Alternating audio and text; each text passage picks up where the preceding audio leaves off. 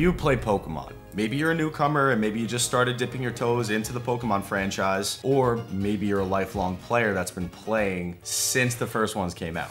Regardless what kind of player you are, how many games you've played, it doesn't matter. You have heard one of these Pokemon battle themes.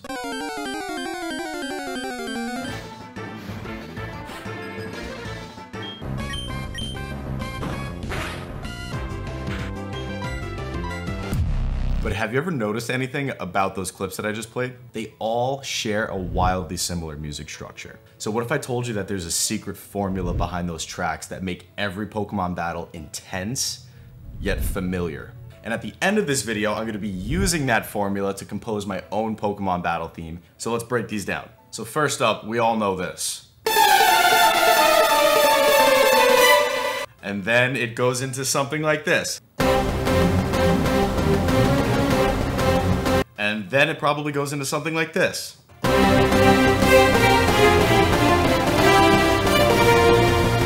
Amazing, it's so good. Most Pokemon battle themes follow this classic sort of A, B, C sort of format, or if you want to call it verse, chorus, whatever it is. Verse, chorus, bridge, outro, and then it reloops, which is really, really good for keeping the energy high and the engagement in the battle. The intro, which is that sort of chaotic, chromatic, descending thing, right, that everybody's so familiar with. This part is usually really, really short, but it sets the tone for the rest of the battle. It sort of slaps you in the face and says, yo, like, you're in battle. The next part after the intro is subscribing and hitting that notification bell. The next part is usually the verse, if you want to call it a verse. It's the first section that the melody kind of introduces the main theme, so it sort of gives you that, like,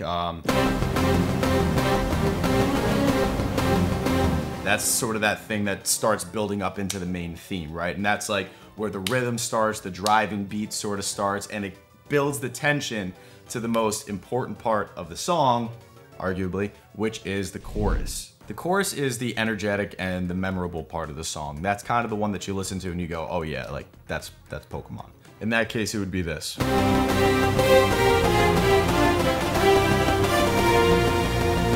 Play that a little shitty, but whatever. And then following the chorus is usually something that I would just call it a bridge, because it's something different that totally contrasts the rest of the sections, and it provides a break from the repetitive structure. So it just kind of gives your ears something to be like, oh, like this is different. Kind of builds you back up into this next looping section. I'm using the theme from Gen 4 right now, so in that case, it would be this.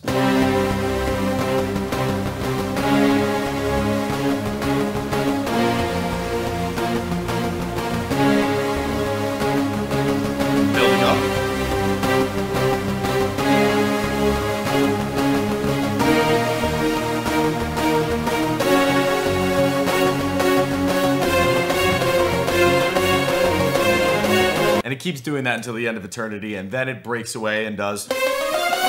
And then finally comes the outro. Well, to be clear, none of these really have an outro, so to speak. It's more so a closing or like a transitional part that kind of leads its way back into the verse or the chorus. And in Pokemon Gen 4, it would be something like this.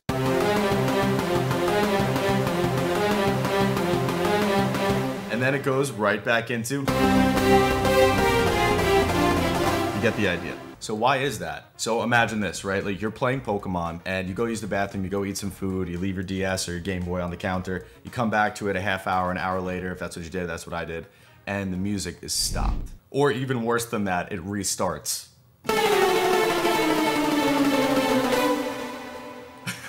It would be super weird. So just by the nature of the song, it can't have an ending. It has to continuously loop for endless playability. By the way, this looping thing is the case for nearly every song in any video game. So let's use an example from the original games from Pokemon Red and Blue.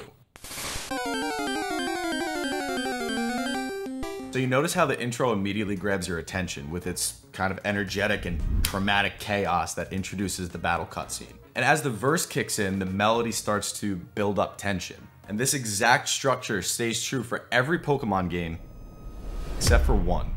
So which one do you think it is and why? Just start writing it in the comments right now. Even if you don't comment it yet, just write it down just so you have it. So now check out this theme from Pokemon Sword and Shield. I know it obviously wasn't the most popular Pokemon game. I get it. I wasn't a fan of it either. But even though it's from a different generation and sort of the gameplay is a little bit different, you can still hear that same structure. The intro creates anticipation. The verse establishes the theme. And the chorus delivers that explosive sort of energy that you're looking forward to when you hear a Pokemon Battle Theme. And obviously the bridge adds a fresh twist before the final either chorus or re-looping back to the verse, whatever it is.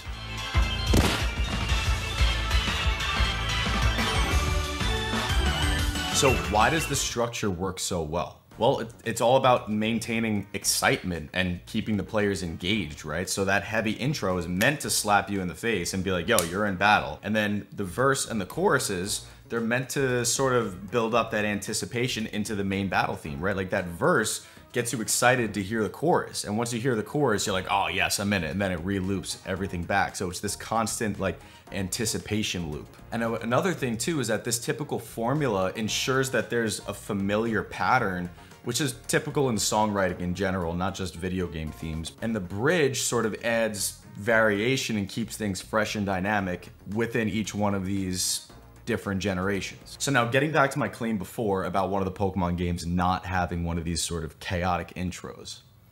Did you think about which one it was? It's Pokemon Legends Arceus and sort of Scarlet and Violet. So yes, this is my actual gameplay from Legends Arceus. Yes, I completed the decks. Yes, it was one of, if not the best Pokemon games I've ever played.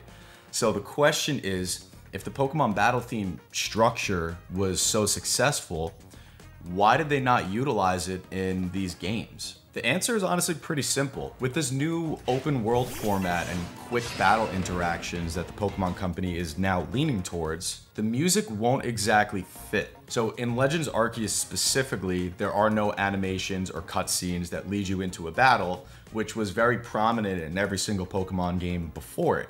They just sort of did away with it.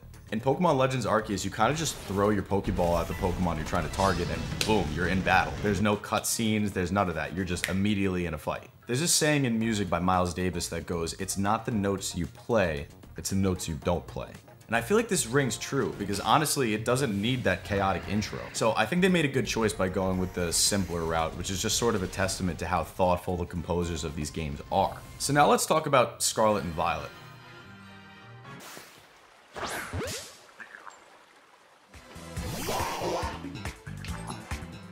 So as you can see with both of these games, there is an intro. There is something that kind of smacks you and goes, hey, you're fighting, but it's not to the level of chaos that the other ones are. So here's an interesting thought. So since Pokemon is slowly moving away from these traditional battle scenes and sort of transitioning into this faster paced style of fighting, do you think that the Pokemon Company will do away with the traditional chromatic, chaotic intros that they've utilized in the past? Or perhaps do you think they're going to sort of utilize this structure in battles that do require a cutscene? For instance, champion battles or legendary battles, etc. In case you guys don't know, Volo's theme was basically the same as Champion Cynthia's theme.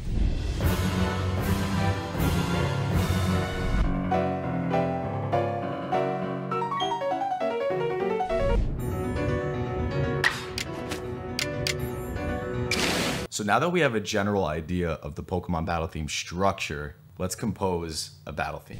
All right, so we have our Pro Tools session open, so we're gonna go ahead and just jump right into it. The first thing is, if you look at the battle themes from Gen 4, and actually a lot of gens before, but we're gonna look at Gen 4 in particular right now. It starts with this sort of like chromatic descending thing. So if we go back into Pokemon Red, Blue, and Yellow, the intro starts with this crazy descending chromatic thing where it constantly walks down in half steps while trilling up a half step, if that makes sense. So it's got this chromatic descending. If you play that really fast, you'll get something like this. So immediately you can see that there's a couple of different ways that Pokemon likes to start these battle scenes, right? So you have this sort of like chromatic descending thing, and then you have whatever that might be. So let's kind of build our own. We're gonna create a similar structure to it. We're gonna start on a D. So instead of doing that chromatic walking down first, we're just gonna jump right into the main. And I'm gonna layer it with something else to give it a little bit of a different feel. So here we have the Pro Tools session open. I got 180 BPM. That's generally about what the other Pokemon themes were. Some of them range, but generally 180, so we stuck with it. And I plugged in the drums from Diamond and Pearl just to give it some familiarity, because I don't want to recreate a whole new orchestral drum set just for the sake of it. But I just want to give you guys an example.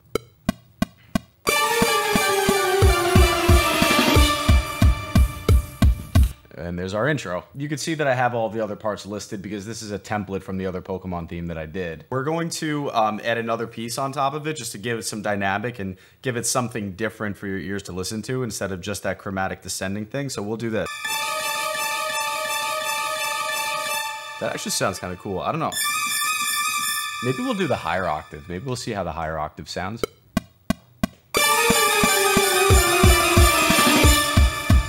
It's kind of fire.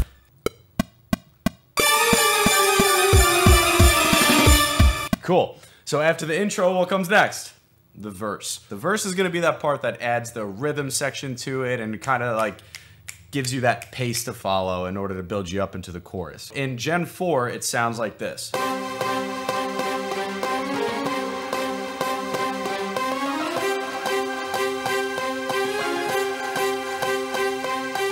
And then it goes into the main chorus.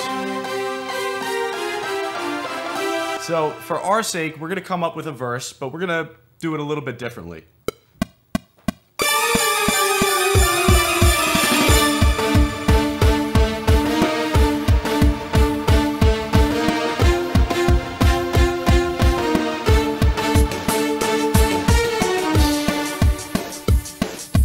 There we go. After the verse, it goes into the chorus, which is the main melody. And I wrote this a couple of weeks ago, and I just thought it was really cool. I kind of had this idea for a champion theme, and it wasn't exactly a battle theme, so to speak. It was definitely a little bit more intense than that, so we'll call it like a rival theme or something like that. They're all very similar, but they all have their own unique touch to create a little bit more suspense or intimidation. The one that I wrote goes a little something like this.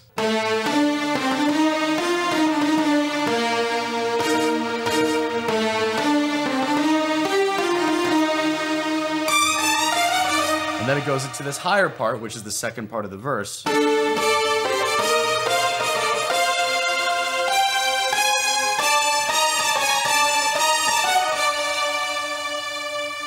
Kind of fire. I wish I did that on recording. Fuck.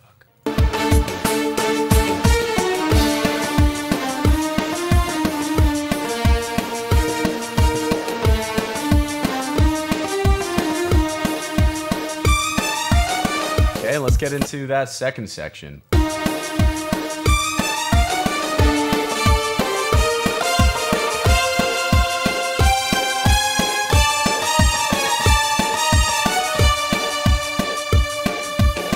we go, we got it. That's fire.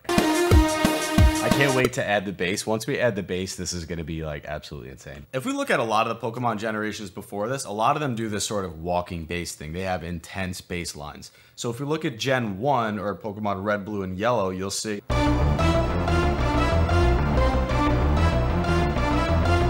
if you look at Gen 4, you'll get something like this.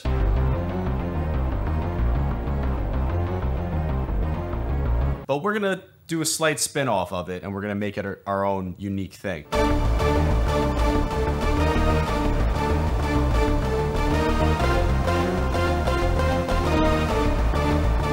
In this left hand for the bass of the verse, we're going to stick with this D major power, We're going to stick with this D power chord. And we're going to follow those notes because there's kind of a melody in there. And we got to make sure it aligns with that E flat, so we're going to do something like that.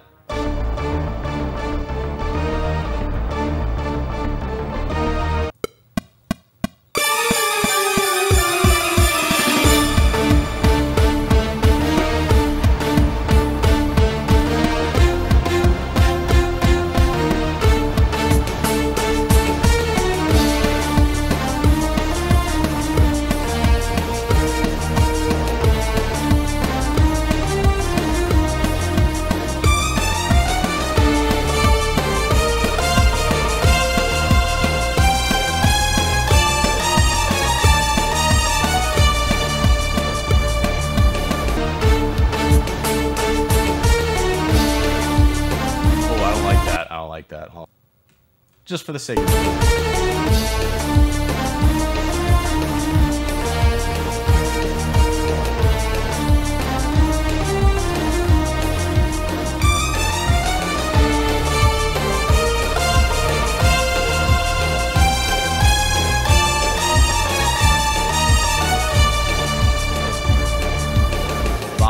Okay, cool. So the next part is going to be the bridge. I never came up with a bridge section yet for this, so this is going to be the first.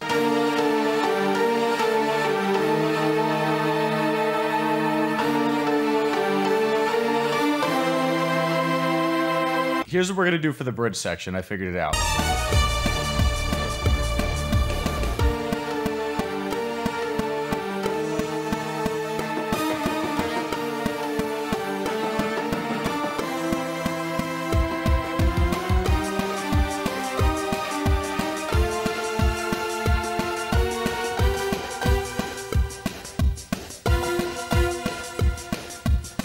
And we're going to accompany that with some other parts too.